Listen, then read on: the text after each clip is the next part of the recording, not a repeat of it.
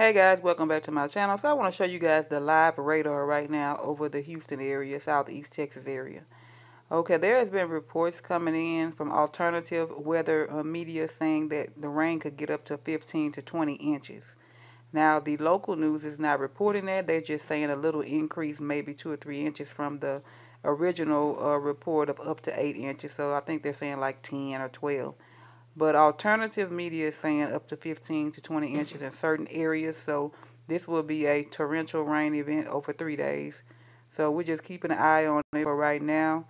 And the radar looks pretty nasty. It has been a lot of rain. There has been street flooding in certain areas. It hasn't been really bad, but it has been flooding in the early morning commute to work for some people in certain parts of town. So as the days go by, we'll watch this progress and see will this be another historical event for Southeast Texas. Every year we get at least 3 floods, and most of the time it's not a hurricane or a tropical storm. It's just a torrential rain event, and the whole city goes underwater. So you guys that are in Texas, stay abreast of what's going on. Pay attention to the weather this weekend because things can always change. These forecasts can change in just a matter of minutes or hours.